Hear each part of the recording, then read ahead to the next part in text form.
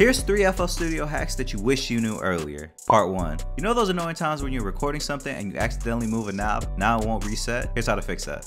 Go over to the browser, hit current project, go to pattern, go to initialize controls, find it and right click and delete it. Now it resets, so when you press play, you won't have that issue again. The next trick will speed up your workflow a ton. On the playlist of the piano roll, hit F3 and you'll get this menu that will pop up and give you all the FL features and options. This is a great hotkey to know because it'll speed up not only your workflow, but it'll help you get to features a lot faster. So this next hack is great for finding new inspiration and new sounds.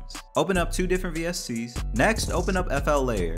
Highlight all 3 of them in the channel rack. Then in the Layers tab, hit Set Children and this should lock them all together. Now get creative and mismatch different presets.